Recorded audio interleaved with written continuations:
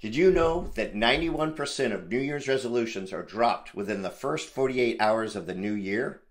That doesn't have to be you. I'm here today to share some tips on starting the new year right this year. I'm Greg, and if you enjoy this video, please subscribe and like it so other women like you can find it too.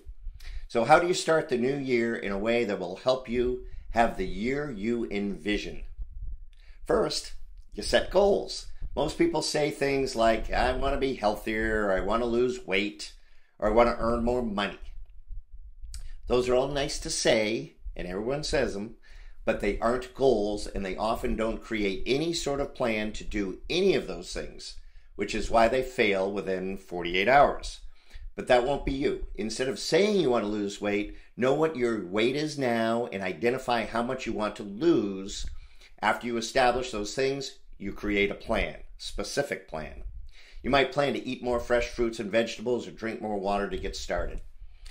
Now you have a much better chance of getting rid of those extra pounds. Starting the new year right also means making time for self-care.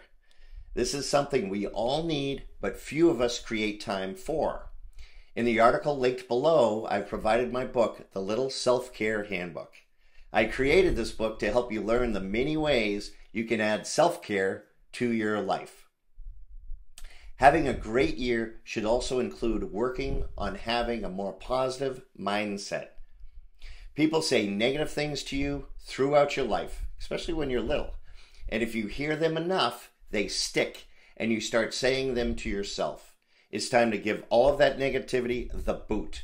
Start listening to what you say to yourself and work on making some positive changes.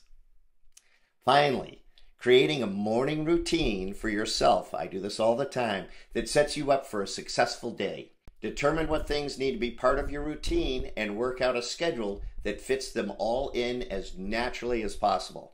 It will take time to get it to stick, and it'll probably take some trial and error to get it right. But if you stick with it, you'll find it very helpful.